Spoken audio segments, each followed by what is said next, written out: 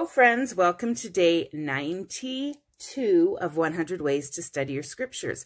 I got this idea from my friend Cheryl, and I'm excited to share with you the idea that you just randomly open a page of scripture and look for answers there and study just at a random spot. And I'm like, that is classic.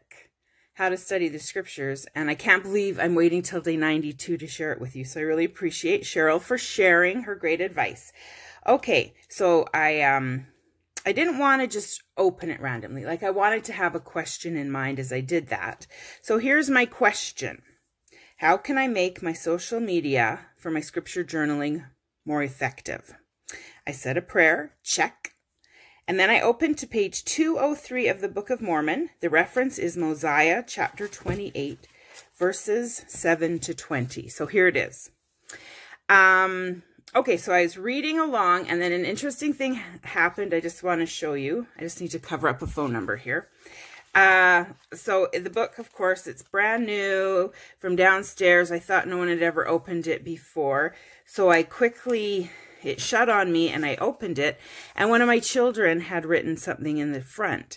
So he wrote that there's great places to start. You can read the introduction, 3 Nephi chapter 11, Moroni chapter 10 verses 3 to 5, and then pray to know that the things you've read are true and that the Book of Mormon is the Word of God. And then he had the missionary's phone number. I'm not sure if it's still the missionary's phone number or what, so I'll cover that up. And I thought, oh, that's a great idea for my channel, is to, how do you prepare a Book of Mormon to give to a friend?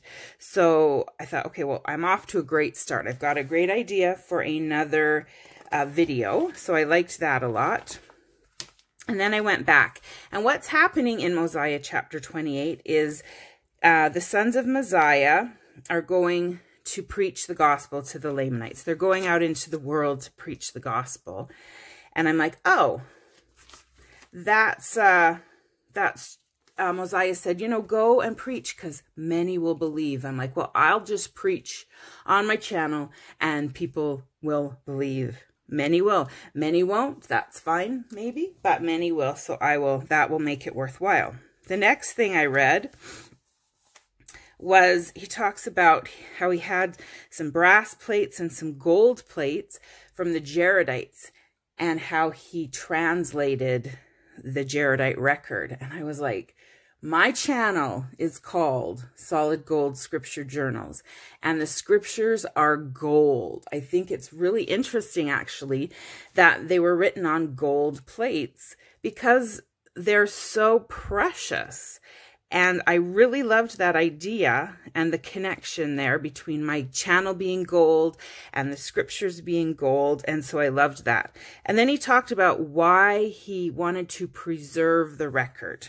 And he wanted to preserve the record because the people loved it. The people loved that they could get a genealogy and a history and receive knowledge, and they rejoiced in it. It was very joyful to the people when he translated the plates. So for genealogy and history on my channel, I can talk about the scriptures. For knowledge, I can share effective ways to use the scriptures. I can share what I've learned in the scriptures. And great joy, I thought, I like reading the scriptures. It gives me a boost for my day. I do rejoice in it. So maybe on my channel, I can just be myself and have fun and show how the scriptures can be enjoyable. So those are some things I learned from a random page of scripture, page 203 of the Book of Mormon.